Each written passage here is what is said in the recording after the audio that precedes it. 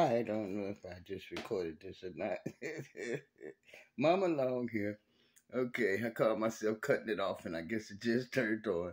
I have my, looked it up. It's a papyrus or umbrella plant. It's a pond plant. So it definitely likes water. So good thing I have a humidifier here. But I think I'm just going to set it up against my bedroom curtain and let it be a backdrop because it's going to get tall.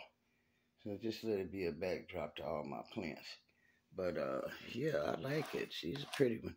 Yeah, I just upped the pot size a little and I couldn't get dirt around her. So I put dirt at the bottom of the pot and just started using a fork to dig on the top and kind of push that down in there. But she's in there, and then I watered her real good. So yeah, I had to tie her up because I just put her back. So I didn't want her to just fall all over the place, which she's going to do because that's how they grow. But yeah, I'm going to put her as the backdrop to my curtain in my bedroom in here. And she should be real pretty. Real pretty. Yes, sir, she should.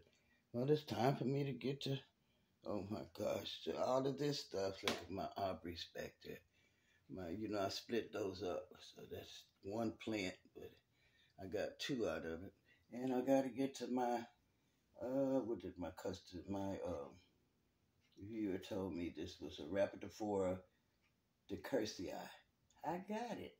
This is stunning. I've got to fix this one. See, I got a baby coming on there. I got to fix this quick because she's a runner, but a different kind. See, her vine is so big. Look at that. I got to get her. Oh, my gosh. I got to fix her. Yeah, I'll get her today. But anyway, umbrella palm, papyrus, Cleopatra, just a beautiful plant. Okay? Bye. Mama Long. Like and subscribe.